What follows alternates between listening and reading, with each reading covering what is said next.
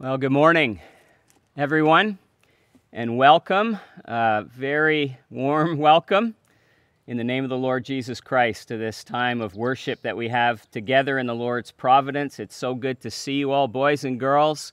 I hope that you can see me, and I'm so thankful because now I can see you, which is a great blessing to me as we worship together this morning. And you know, doing this isn't just kind of a neat thing to do. Oh, let's have a worship service like a picnic in the park.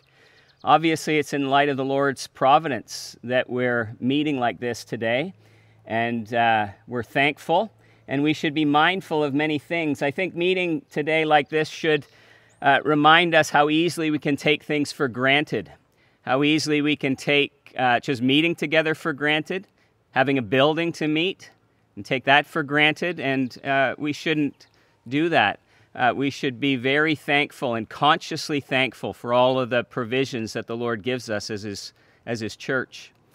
It also should be a reminder to us of church history, because there were many times, and there still are times in the history of the church where people have met outdoors like this, boys and girls. You know, in the book of Hebrews, it says that they met in caves and holes in the ground. The world was not worthy of them. And we know that in our own denominational history, that Christians met out in the valleys, in the hills, the moors of Scotland to worship God. And as they did that, they were listening for the hoofbeats of the king's soldiers, which at any moment could come over the top of the hill with their swords drawn. We should remember the history of the church and persecuted Christians today who have nowhere to meet but in hiding and in secret. And as we gather together this morning here, let's call to mind all those things and the blessings that God gives us as His people. Just a few announcements, of course. As the sun moves, if you need more shade, don't worry about that. Just do what you need to do and move there. There is a bathroom facility, washroom facility there for you if that's needed as well. And let's respect the guidelines, the restrictions that have been laid out for us. We do want to take that seriously as we love our neighbor as ourselves, and we remember still that ongoing concern for the pandemic. Well, as we come together in worship, let's spend a few moments quietly and silently in prayer as we ask God the Holy Spirit to help us and prepare us as we come into worship. Let us pray.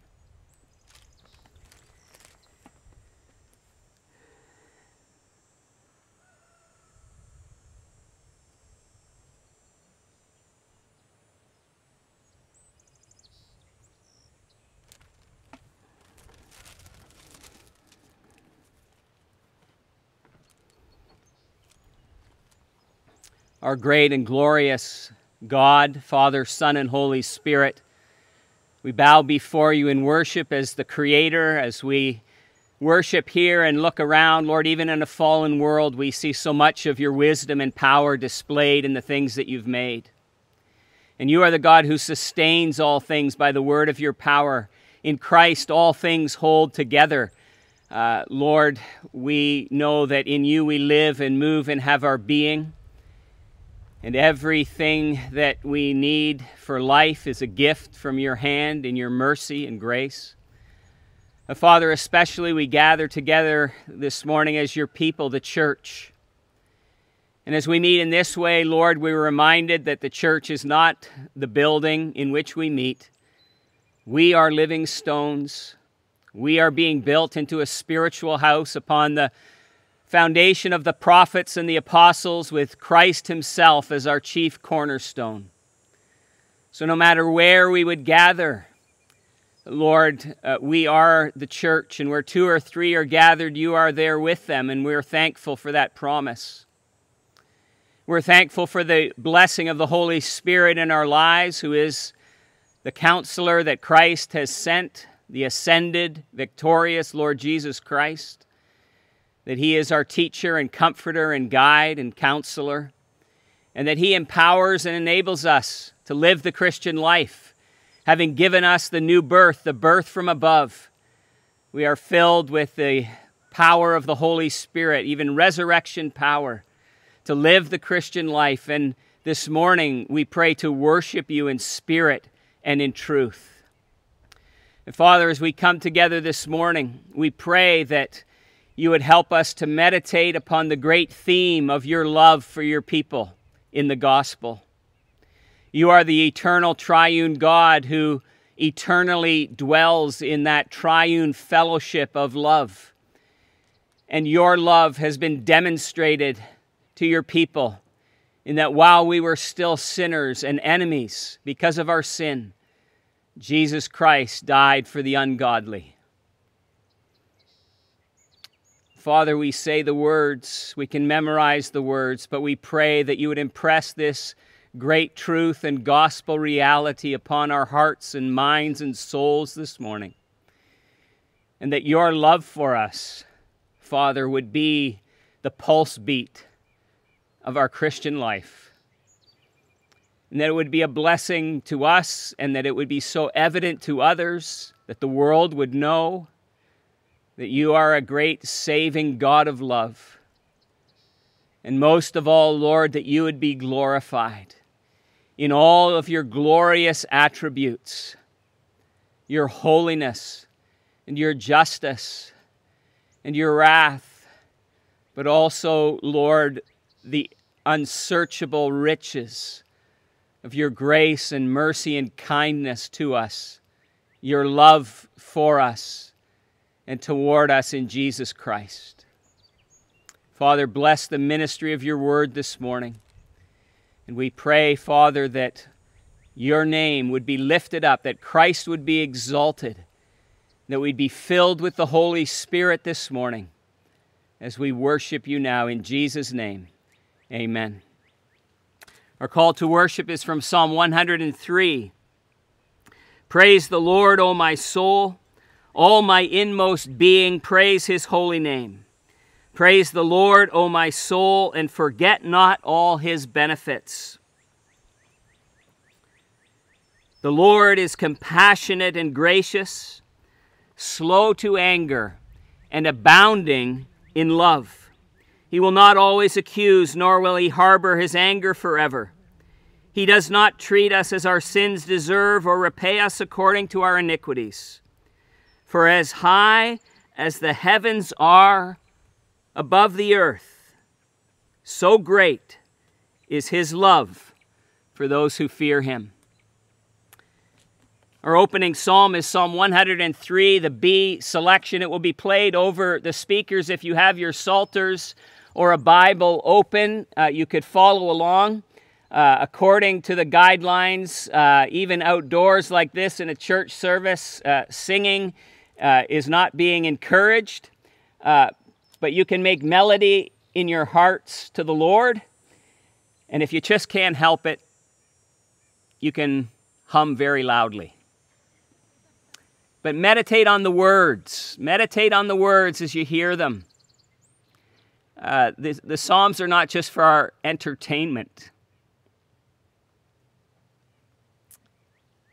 We're to meditate on the truth, to glorify God, and to edify our souls. Psalm 103, the B selection. Bless the Lord, my soul, my whole heart, ever bless his holy name. Bless the Lord, my soul, forget not all his blessings to proclaim. He forgives all your transgressions, your diseases all he heals. He redeems you from destruction, and with you he kindly deals. He will clothes you, satisfies your years with good, so that you will, like the eagle, with youth's vigor be renewed. He shall intervene with justice for all those who are oppressed. For their sake the Lord takes action, governing in righteousness. He revealed his deeds to Israel, and made Moses know his path. Lord of grace and full of pity, rich in love and slow to wrath, he will not continue striving, nor be angry constantly, has not dealt with us as sinners, punishing iniquity. For as high as are the heavens, far above the earth below, just as great to those who fear him is the steadfast love he'll show. Far as east from west is distant, he has put away our sin. Like the pity of a father has the Lord's compassion been.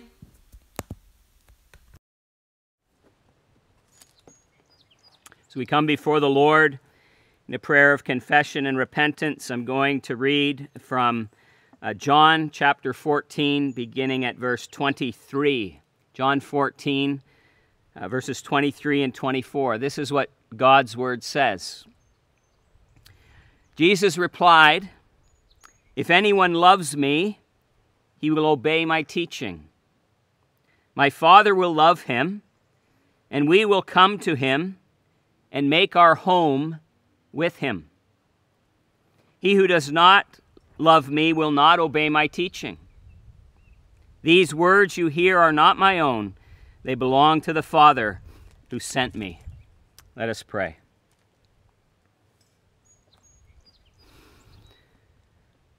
Our Father in heaven, as we come before you this morning in worship, Lord, many of us, I would pray, all of us, even from the youngest, would profess to be Christians, that we love the Lord Jesus. But Father, we know that simply saying something doesn't mean it's true. Judas could betray the Lord Jesus with a kiss. Father, we pray that you would help us to examine our hearts and our lives, examine ourselves to see whether we are in the faith. And here Jesus puts his finger on that examination very simply, very piercingly, when he says that if we love him, we are those who obey his teaching. That we believe what the Bible teaches to be true if we love Jesus. That we desire and strive to keep the law as it's summarized in the 10 Commandments because we love Jesus. That we want more and more to love you with all our heart, soul, mind, and strength because we love Jesus. And we have it as a goal of our lives to love our neighbor as much as we love ourselves because we love Jesus most.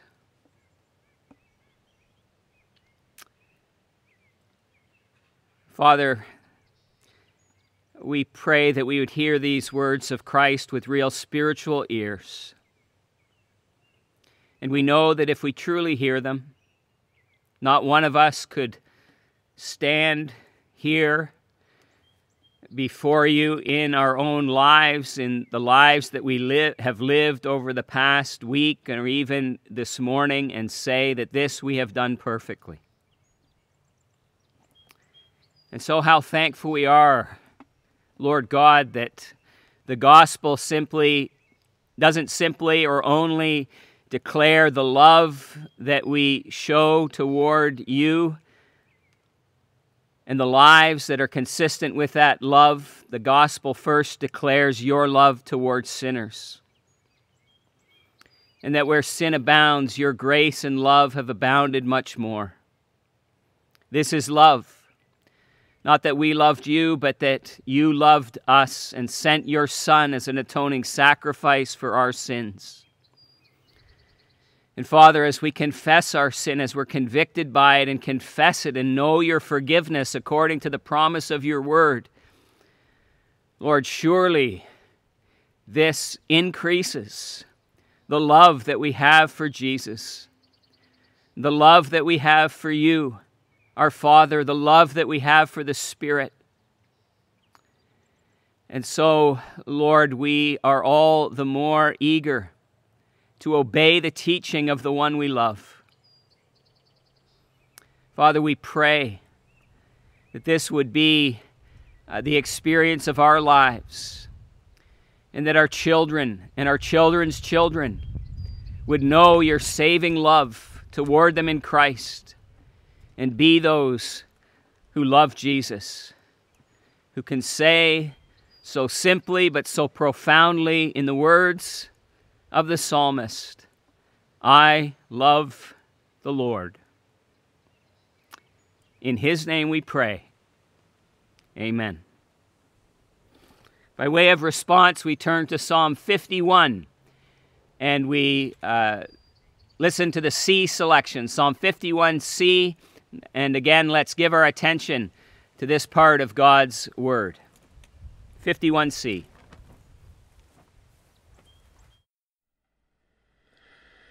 God be merciful to me, on your love I rest my plea. By your vast abounding grace, my transgressions all erase. From the stain of every sin, wash and make me clean within. For my sins before me rise, always present to my eyes. I have sinned against you alone, in your sight I've evil done. So your words are proven true, righteous are your judgments too. Truly I was born in sin, sinful when conceived within. Surely you desire to find faithfulness in heart and mind. You will deep within my heart wisdom unto me impart.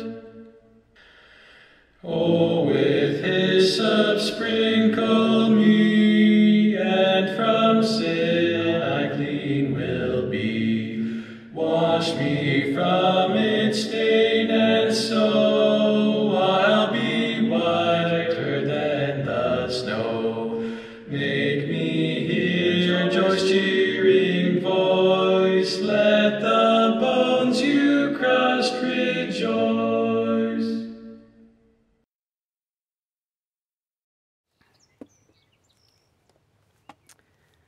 Our Old Testament reading this morning is from Hosea. Hosea chapter 11. reading verses 1 through 11. Hosea chapter 11. We'll begin at the first verse as we give our attention to this part of God's holy and pure word. When Israel was a child, I loved him, and out of Egypt I called my son. But the more I called Israel, the further they went from me. They sacrificed to the Baals, and they burned incense to images. It was I who taught Ephraim to walk, taking them by the arms. But they did not realize it was I who healed them. I led them with cords of human kindness, with ties of love. I lifted the yoke from their neck and bent down to feed them. Will they not return to Egypt, and will not Assyria rule over them because they refuse to repent? Swords will flash in their cities, will destroy the bars of their gates and put an end to their plans. My people are determined to turn from me. Even if they call to the Most High, he will by no means exalt them. How can I give you up, Ephraim? How can I hand you over, Israel? How can I treat you like Admah? How can I make you like Zeboim? My heart is changed within me. All my compassion is aroused. I will not carry out my fierce anger, nor will I turn and devastate Ephraim. For I am God, and not man, the Holy One among you. I will not come in wrath. They will follow the Lord. He will roar like a lion. When he roars, his children will come trembling from the west. They will come trembling like birds from Egypt, like doves from Assyria. I will settle them in their homes, declares the Lord. And we ought to note that as the Lord declares his unfathomable, merciful love and kindness to a sinful people here in this chapter, he does that in the Lord Jesus Christ. And we know from the New Testament that this part of the Old Testament is applied specifically to Jesus. Boys and girls, do you remember when Herod tried to kill the infant Lord Jesus Christ, and Joseph was warned in a dream to flee with Jesus and his mother Mary to Egypt, and then to return? That scripture, out of Egypt I have called my son, is applied to the Lord Jesus Christ. And it's in him, and only in him, that the mercy and saving love of God is declared and displayed and applied to the people of God. Let's turn in our Psalters to Psalm 107, the A selection, 107A. Oh, thank the Lord, for he is good. His love endures eternally. So let the Lord's redeemed declare, the ones he from their foes set free. He gathered them and brought them forth from east and west, from south and north. They wandered through the wilderness, no city found in which to dwell. Their hunger and their thirst increased, their souls within grew faint as well. So to the Lord they cried, hard pressed. He rescued them from their distress. Then to a city forth they went. He led them on a pathway straight. So let them to the Lord give thanks for all his love and wonders great. The thirsty soul he satisfies, with good the hungry he supplies.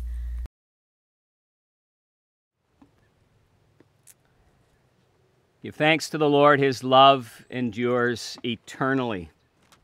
Let's turn in God's Word together this morning again to Paul's letter to the Ephesians. We continue to look with God's help at the end of chapter 3, this pivotal prayer in the letter, the prayer of the Apostle Paul for the Christians there in the ancient city of Ephesus, but part of the holy Word of God for the Church of Jesus Christ in every generation. And so we turn to Ephesians chapter 3, reading again verses 14 through 19, and considering especially this morning verse 18 and the beginning of verse 19. Let's pause and ask for the Lord's help as we come under the hearing of His holy word. Let us pray.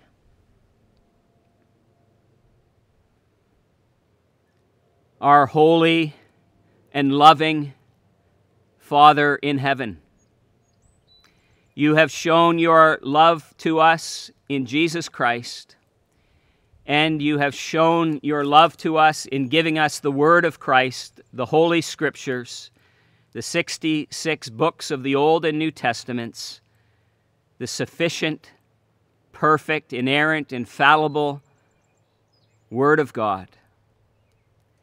And we pray, Lord, that we would love the Word because we love the God of the Word, the Christ of the Word, and the Spirit of the Word.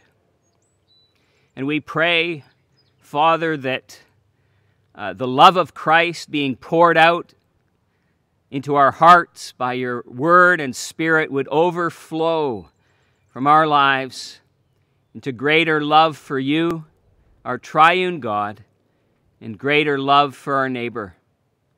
Even, Lord, for those who are our enemies, that we would love as you love. You make the rain fall and the sun shine on the just and the unjust, and you call us to love even our enemies and to pray for them so that we would be children of our Father in heaven and resemble Him.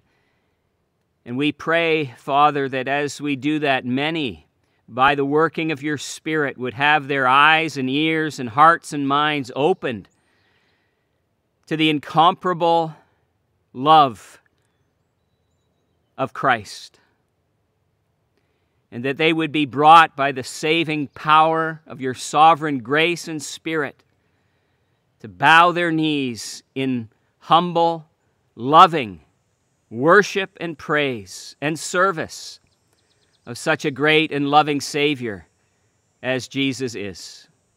We pray that, Lord, in humble reliance upon the work of the Holy Spirit, and we pray in the name of the Lord Jesus Christ. Amen. Ephesians chapter 3, beginning at the 14th verse, as we again give our attention to the inerrant and infallible Word of God. For this reason I kneel before the Father, from whom his whole family in heaven and on earth derives its name. I pray that out of his glorious riches he may strengthen you with power through his Spirit in your inner being, so that Christ may dwell in your hearts through faith. And I pray that you, being rooted and established in love, may have power, together with all the saints, to grasp how wide and long and high and deep is the love of Christ, and to know this love that surpasses knowledge, that you may be filled to the measure of all the fullness of God. And that's as far as we'll read this morning in this part of God's holy word. May He bless it to our lives. Beloved, in our age of information, we are constantly bombarded with messages telling us what we need to know.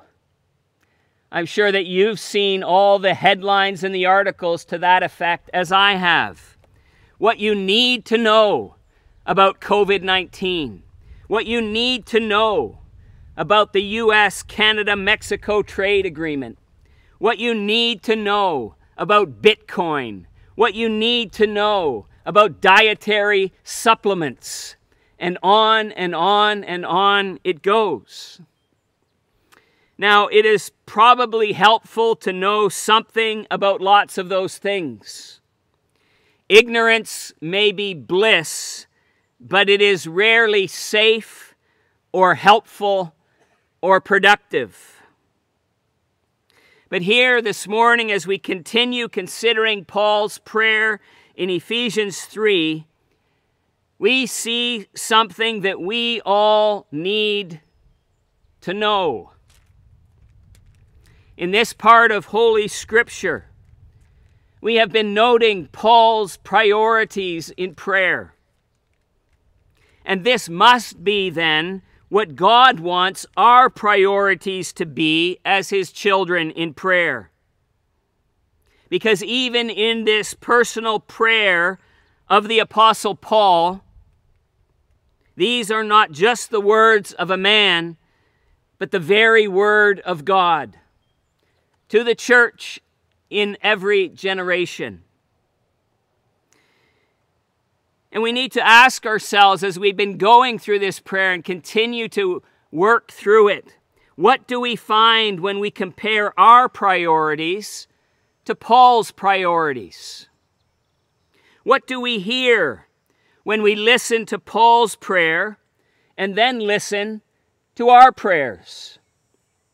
What do we learn about the triune God of our salvation as we learn the various aspects of this apostolic prayer? Well, as we come to verse 18 and the beginning of verse 19, we can summarize all of those questions as we see here that we need to know the love of God in Christ. There are lots of things that the Bible teaches us about God and about salvation.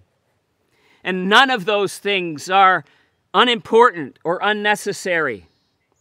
But the fact remains that as Paul follows his overview of salvation in chapters 1 and 2 of this letter in the beginning of chapter 3, and as he prays in response to all that he has taught, he focuses in on this particular subject: the love of God in Christ. Friends, the love of God is proclaimed wherever the gospel is proclaimed. This is how God loved the world. John 3:16. He gave His only begotten Son. This is love. Not that we loved God, but that He loved us and gave His Son as an atoning sacrifice for our sins.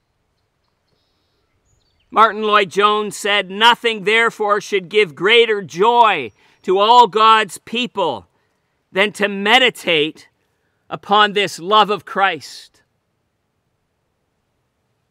In the Song of Songs, chapter 2, verse 4, we read, "He has brought me to His banquet hall, and His banner over me is love." Friends, what will bring the most comfort and assurance to you as a Christian? the love of God in Christ. Romans 5:8, God demonstrates his own love for us in this: while we were still sinners, Christ died for us. What will help you trust in the forgiveness of your sins? Psalm 51 verse 1. Have mercy on me, O God, according to your unfailing love. According to your great compassion, blot out my transgressions. What will help you to persevere as a believer under the greatest hardships and trials of your faith? The love of God in Christ. Romans 8:39, neither height nor depth nor anything else in all creation will be able to separate us from the love of God that is in Christ Jesus our Lord. What will be the best help for you in the battle against remaining sin in your life? To conquer idols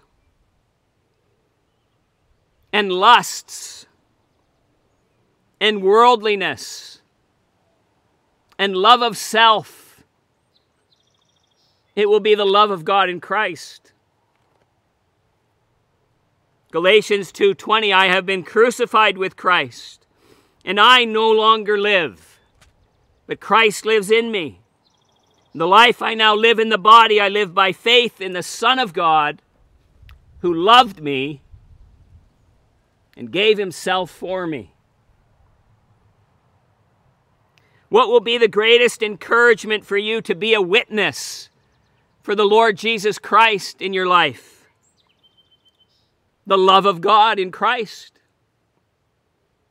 2 Corinthians 5:14, for Christ's love compels us, because we are convinced that one died for all, and therefore all died. When the well-known missionary Hudson Taylor was the director of the China Inland Mission, he would be the one who would usually interview candidates for the mission field. And once he met with a group of applicants, and he questioned them as to their motivations for service. Why do you wish to go as a foreign missionary? He asked one person. I want to go because Christ has commanded us to go into all the world and preach the gospel to every creature. Another replied, I want to go because millions are perishing without Christ. And others gave different reasons. And then Hudson Taylor replied, all of these motives, however good, will fail you in times of testings and trials and tribulations and possible death. There is but one motive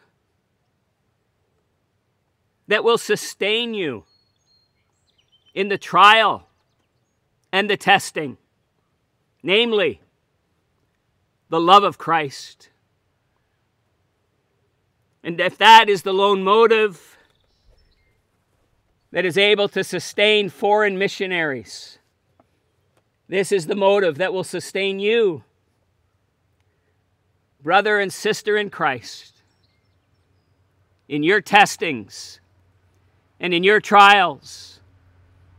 This one thing, the love of God in Christ.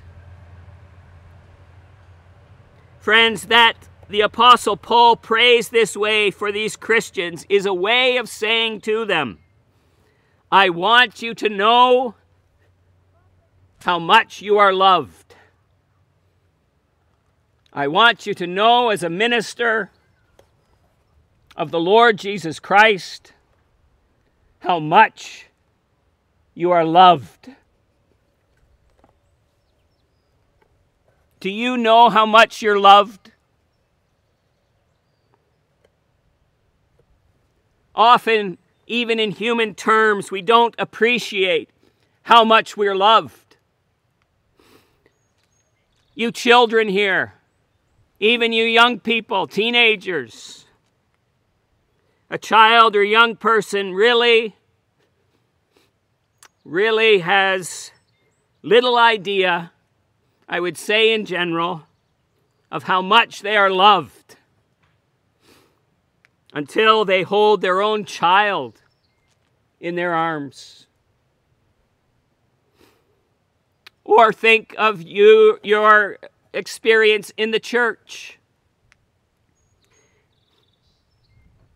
Do you know how much you're loved?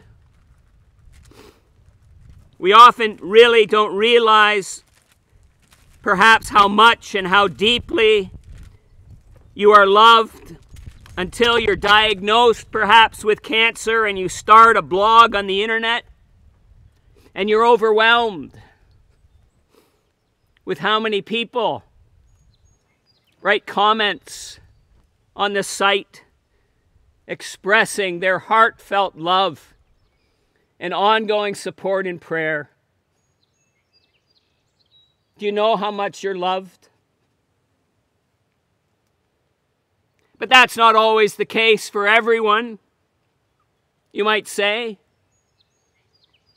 Not everyone is loved in that way.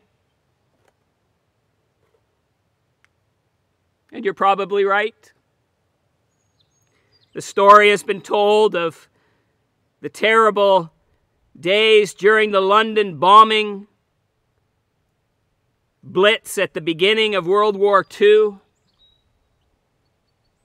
And after one bombing raid, an 8-year-old boy was found sobbing amidst the smoking ruins of a burnt-out building. The boy was asked where his father was. "He is overseas in the service," the boy answered. "What about your mother? Or brothers or sisters?" "I don't have any," the boy replied. "They've all been killed." "Any relatives? Grandparents? Anybody?" "No one," said the boy. The rescuer stooped down nearer to the child's face and asked, "Son, who are you?"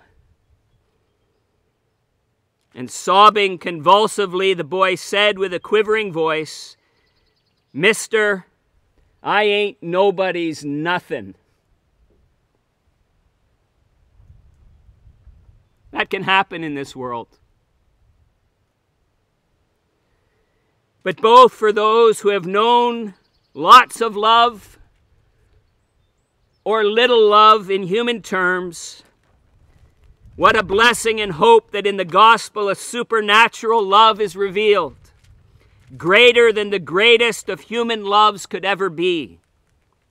The love of God in Christ. Child of God, do you know how much you're loved? Are you aware of this love? Are you growing in your understanding and appreciation of it?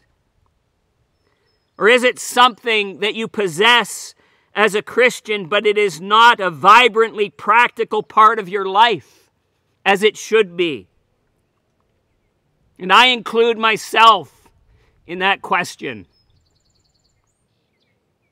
I think many of us live along the lines of an article I read last week. The title of the article was "Strapped for Cash: How to Uncover Unclaimed Money That Belongs to You."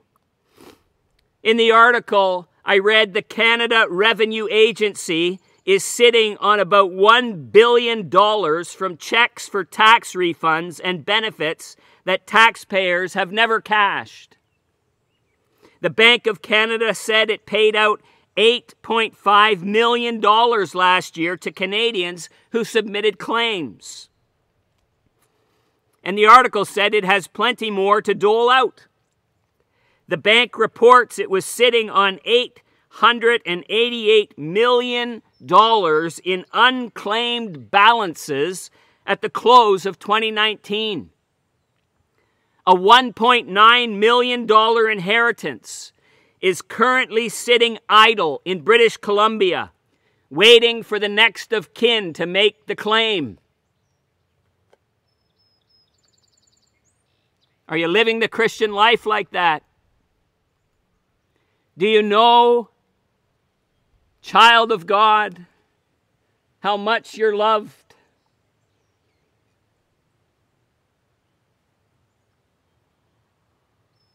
It is something, beloved, to be known, we see in our passage. That you may have power, together with all the saints, to grasp how wide and long and high and deep is the love of Christ, and to know this love that surpasses knowledge. It is something to be known, to grasp. Other translations say to comprehend. The word means to lay hold of. It's used in 1 Corinthians 9:24. Run like a runner, an athlete. Run in such a way that you may obtain the prize, to lay hold of it. Paul says in Philippians 3, not that I have already obtained all this, or have already arrived at my goal, but I press on to take hold of that for which Christ Jesus took hold of me. And here in our text, this grasping means to lay hold of something in your thinking.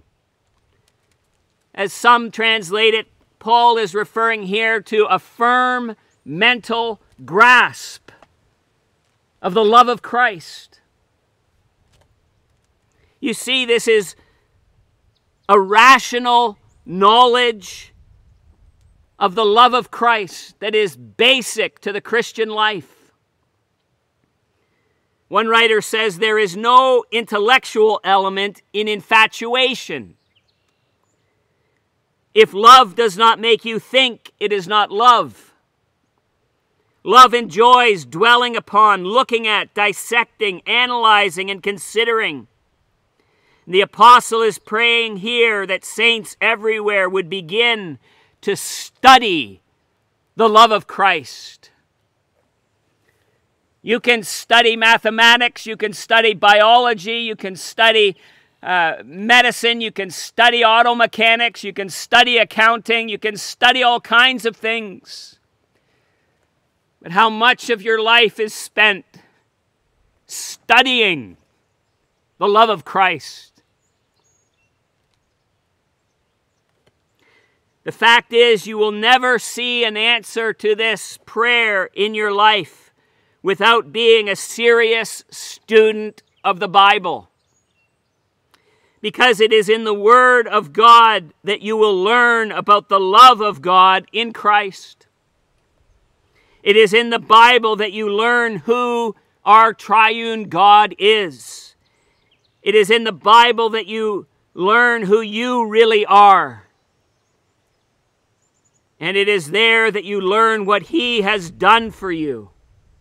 And all three of those things teach you about the love of God in Christ. I pray that you would grasp it, Paul says. And then he adds, and to know the love of Christ. This is a different word. It's a more personal word, a more experiential word. A word that begins in the intellect and then spills over into the emotions and into the will and becomes an intimate, experienced reality. Casey Hill is an ultramarathon runner. He recently said before a race called the Leadville 100, that's a 100-mile-long race through the mountains of Colorado. He said, everyone knows about the Leadville 100. Everyone in his circles, anyway. But I want to know what it takes to finish it. And you see the difference. You understand what he's saying. You can know the distance. You can know the route. You can know the elevation gains and losses. You can know the checkpoints, the terrain, the obstacles. You can know everything about the race. But you wouldn't really know the race until you had run it yourself. Paul prays that you may know the love of Christ. If you are ever to watch your life and doctrine closely, you must consider the love of Christ closely. And as we look carefully at this prayer, what do you need to know about knowing the love of Christ? We can boil it down to just one thing. It is beyond you. It is beyond you. The love of Christ is beyond you in three ways. First, in Paul's prayer, we see that the love of Christ is beyond us because it is beyond our strength. It is beyond our strength. Great endeavors require great strength. And there is no greater endeavor in a human life than to know the love of Christ. When you climb a mountain, your strength or your lack of it will be shown in the first 5 minutes. And you'll be sitting beside the trail. You've ditched your backpack and you're gasping for air. You see, Paul doesn't just pray for these Christians to grasp or to know the love of Christ. He prays, if you look carefully at your Bibles, he prays that they would be strengthened to grasp the love of Christ, empowered to understand the love of Christ. Beloved, we need to remember the gospel is all about grace from first to last.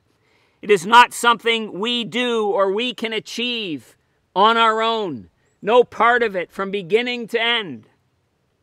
Even understanding and knowing the love of Christ is a gift in which God keeps on giving strength. Unless we're born again, we don't see or grasp or know the love of Christ. We just won't. A person can look at the cross, even the cross, and apart from God's grace, see at best a pitiful martyr for a lost cause, and at worst a dangerous religious fanatic who needed to be eliminated. Apart from the grace of God, you'd never see the love of Christ. Robert Murray McCheyne wrote the poem, Jehovah Tzidkenu, the Lord our righteousness. And it's an autobiographical poem in which he says, before the grace of God came into his life, Jehovah Tzidkenu, Christ, the Lord our righteousness, meant nothing to me. Nothing. Friend, what do you see when you see the cross of Christ? Do you see what Wesley sang? Amazing love. How can it be that thou, my God, shouldst die for me?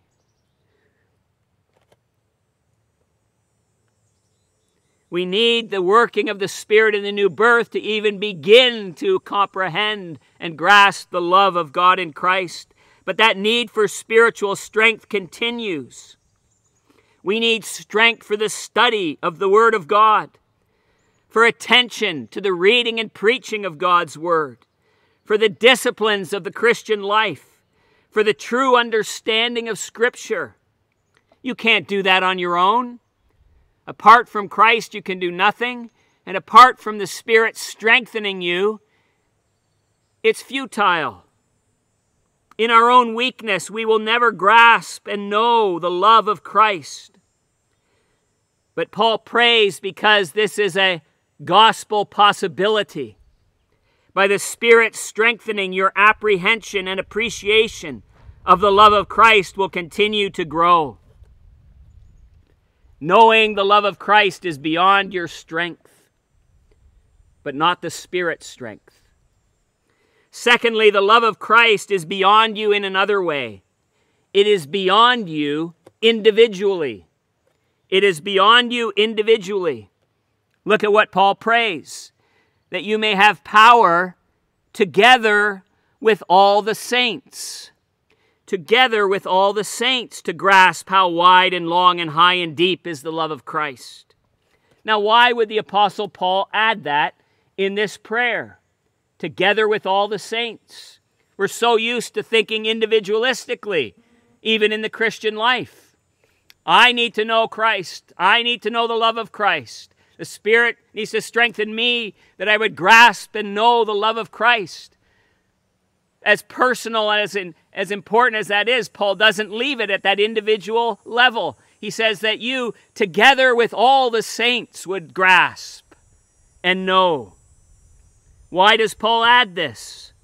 Why focus here, as he's speaking of the love of Christ and knowing the love of Christ, why focus on the church and not the individual? Well, it may be that he is simply saying and emphasizing this is what we all need. No one can get on in the Christian life without grasping the love of Christ. No one. You can't say, well, I specialize in the sovereignty of God. And I specialize in the wrath of God. And I specialize in this or that. And that's all of my focus.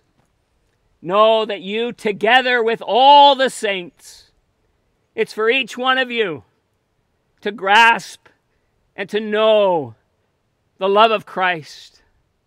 I'm too young, together with all the saints. I'm too old, together with all the saints. I have no education, together with all the saints. The church is where we together all need to grasp and know the love of Christ. We will never grasp or know the love of Christ as we should if we are individualistic. It is good to think about the love of Christ, isn't it, toward all the saints. Christ loves all kinds of people, young and old, male and female, black and white, simple and sophisticated, blue collar, white collar, rich, poor, from a Christian home or from a crack house. All the saints. Oh, friends, our love can be so selective, even in the church. Do you grasp the love of Christ together with all the saints? And it's also good to hear from others about their grasp of the love of Christ. We grow in this together. Psalm 66:16, come and hear, all you who fear God, and I will declare what he has done for my soul. Every congregation has people from all kinds of situations and backgrounds who are experiencing so many different circumstances in God's providence, but each one seeing the love of Christ toward them in their lives and sharing it with others in the church. Grasping the love of Christ is a corporate activity as much as it is a corporate reality. The love of Christ is beyond your strength. It is beyond you as an individual. And last, the love of Christ is beyond you because it is beyond our comprehending. It is beyond our comprehending. And this certainly is the main point here in these verses. Paul prays that we would grasp something beyond grasping. That we would know something beyond knowing. To comprehend what is really incomprehensible. Literally, the beginning of verse 19 reads, to know the beyond knowing love of Christ. One writer says, to know the unknowable is a paradox at the heart of all true Christianity. There is a basic principle in theology. The finite cannot comprehend the infinite. As one writer said, we can see where the ocean begins, but not where it ends. Boys and girls, have you ever stood at the edge of a great lake maybe Lake Ontario, or even the ocean. You can see where that body of water begins. But as much as you strain your eyes, you cannot see where it ends. So too, the love of Christ. In the gospel, we are dealing with infinite realities. A Scottish man named Thomas Charles eventually became a Christian minister, but he was initially trained as a mathematician. He wanted to be a professor of mathematics, but something changed the course of his life. God did. He explained himself once to a friend by asking his friend, "What, sir, is the object of mathematics?" And then he answered his own question. "It is the study of magnitude and the proportion of magnitude." But I myself had forgotten two magnitudes. I did not think about the shortness of time in this life, and I recklessly did not think of the greatness of eternity. In Christianity and biblical religion, we deal with magnitudes. And here, the great magnitude is the love of Christ. Paul is praying for Christians to know the magnitude of Christ's love. In verse 18, he simply says, to grasp the breadth and length and height and depth. 4 dimensions, seen as one immense, vast, unfathomable whole. I understand now they have 4D movies, somehow. I think they add extra effects. Not just 3D, 4D. Well, here's the original 4D. It's the love of Christ.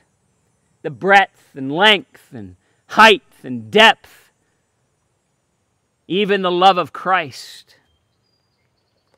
In the book of Job, we read in chapter 11, verse 7, "Can you fathom the mysteries of God? Can you probe the limits of the Almighty? They are higher than the heavens above. What can you do? They are deeper than the deeps below. What can you know? Their measure is longer than the earth and wider than the sea."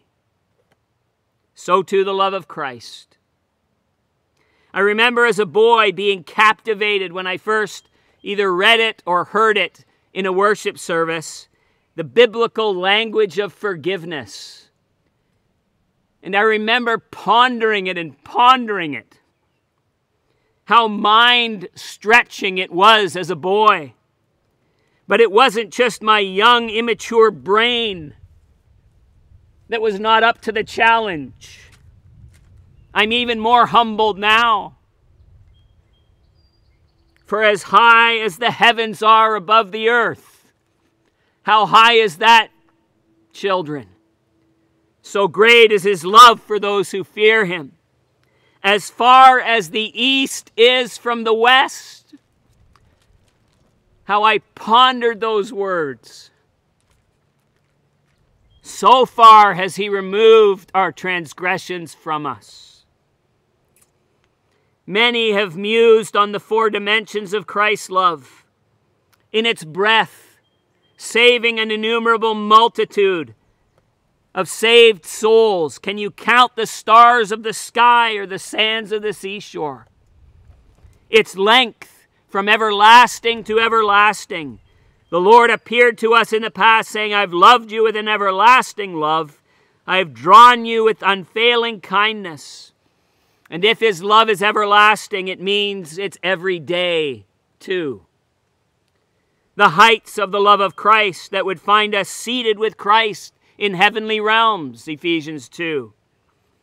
And most staggering of all, the depths to which the love of Christ went for us, as he went for us and our salvation.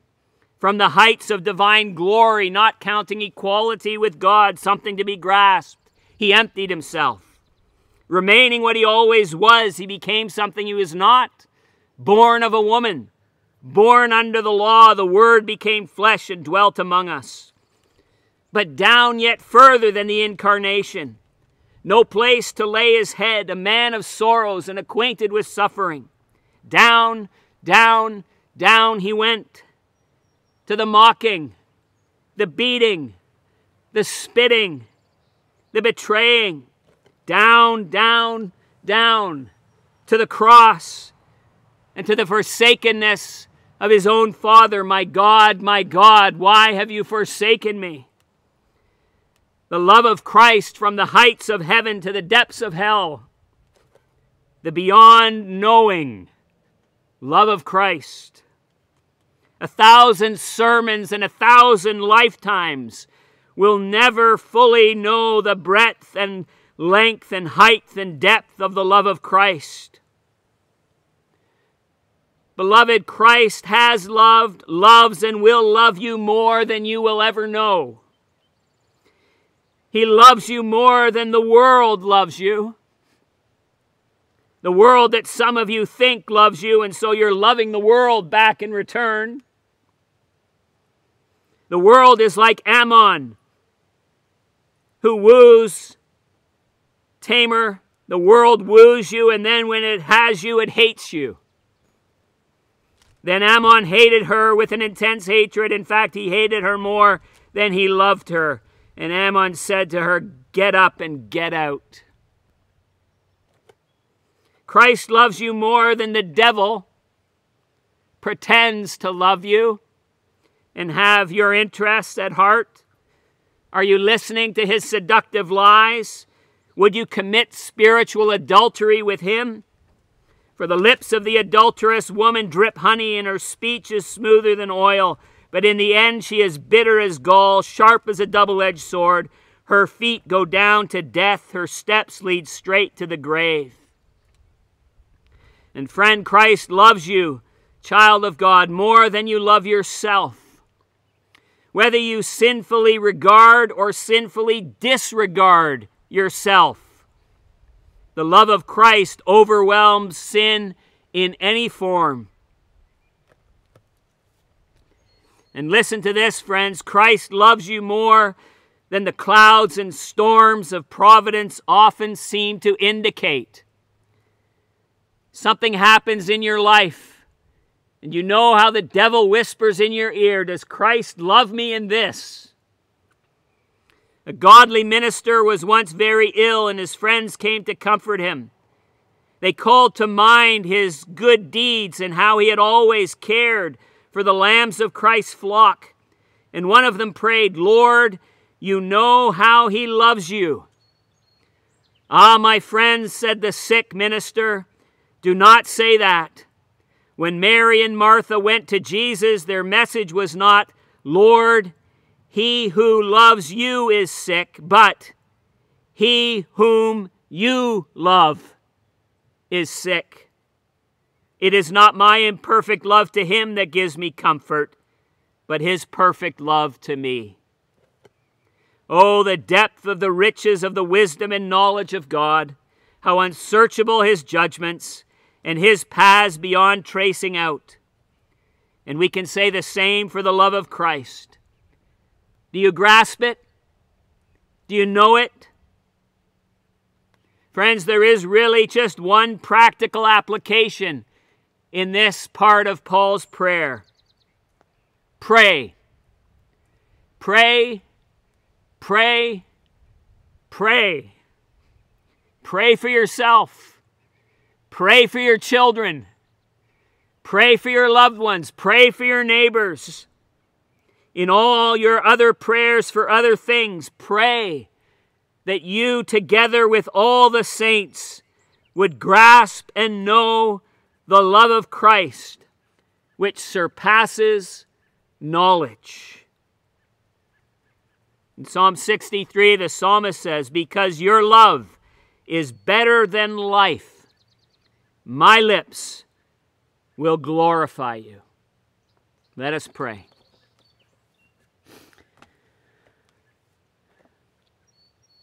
Oh, Father, how thankful we are for your word, which is perfectly sufficient, which is sufficiently clear, which is inerrant and infallible, which comes to us with all authority, and which teaches us everything we need to know in the Christian life, and reveals to us what we could never know on our own, even things that are beyond our knowing.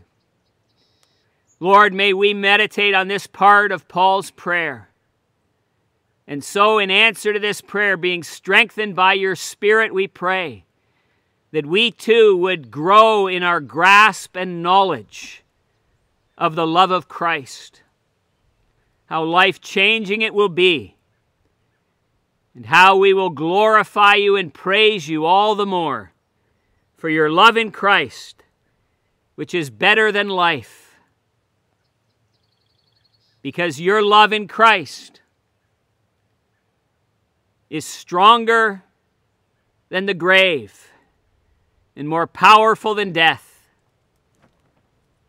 Lord, we pray that you would enable us to pray and that you would answer this prayer increasingly in our lives and in our congregation and in your church in the world. We pray. Father, even as we pray for our congregation, we pray for those who perhaps are doubting your love, who are rebelling against your love. Whatever it may be, Lord, you know your people. Jesus, you know your sheep. May we return, Father, and increase in our knowledge of your love for us. We pray for Greg Alexander. We pray for Ann DeWall, Elaine Bennett, and others, Lord, who are sick presently or sick chronically or facing things, debilities of many kinds, Lord, perhaps until the resurrection in their bodies or unto their deaths in their minds and souls. Father, we pray for mercy upon your sheep. We pray, Father, that you would bless our efforts to meet together, whether that's over the live stream on the internet or here together this morning. Lord, a lot goes into that, and we're thankful. It's not ideal, but we're thankful. We pray, Lord, that your blessing would still be upon it. We pray for wisdom for those who are working toward our own place of worship and ministry, that would come about in your time and in your way, that we'd have wisdom from above and peace in the church, and that you use it for the coming of your kingdom and the building up of the church of Christ in our part of your world. Father, we do pray that you would bless us in our places of work, in our homes, but also outside of the home, that the love of Christ toward us would be very evident in our lives as we love you and love those around us. And Father, we pray for the witness of your church, that the glorious love of Christ in the cross and in the resurrection would be proclaimed, and that many would come to know this love that surpasses knowledge and worship and serve you. Lord, there are many false religions in the world that know nothing of gospel love. May we be quick to proclaim it. And Father, we pray for those Christians in the world who are being persecuted for loving Jesus. May your love toward them be so evident in their lives that it would sustain and support them and enable them to stand firm, even if you should choose to the point of shedding their blood. The love of Christ, who first shed his blood in a unique way for us, is the only thing that can empower and enable your people to stand firm through even the greatest trials. Father, we pray all these things, again, in the name of the one who loved us and gave himself for us, the Lord Jesus Christ. Amen.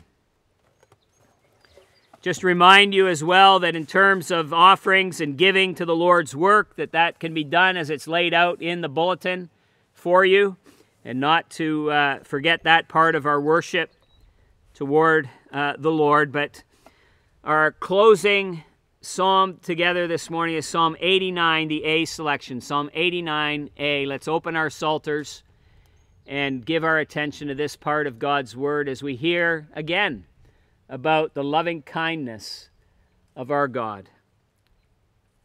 89A.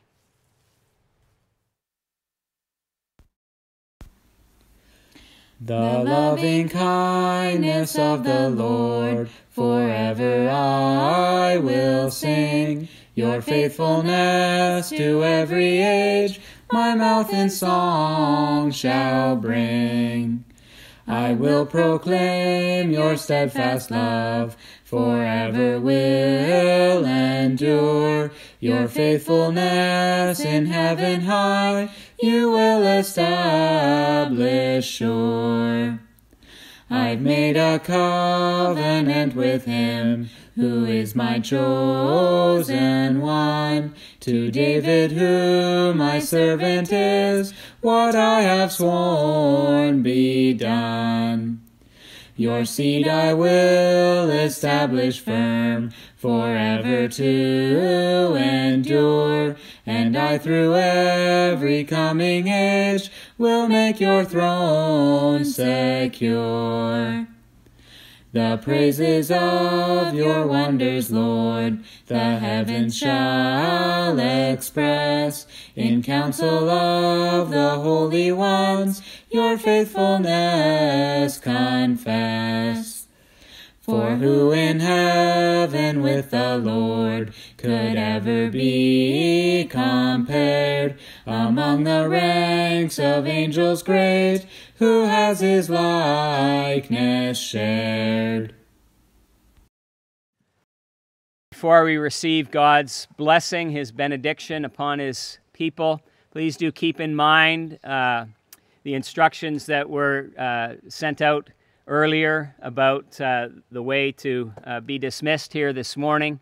I know that it's a great temptation. Aaron, do you want to make some announcements about that afterward? Those are important things as well. And also for this evening, Lord willing, we'll go back to the live stream of the evening worship service, Lord willing, at 6 p.m. Well, with the love of God in Christ, I pray, ringing in our ears and in our hearts, Church of the Lord Jesus Christ, receive God's blessing, the grace of the Lord Jesus Christ, the love of God the Father, and the fellowship of the Holy Spirit of God be with you all, now and forevermore. Amen and amen.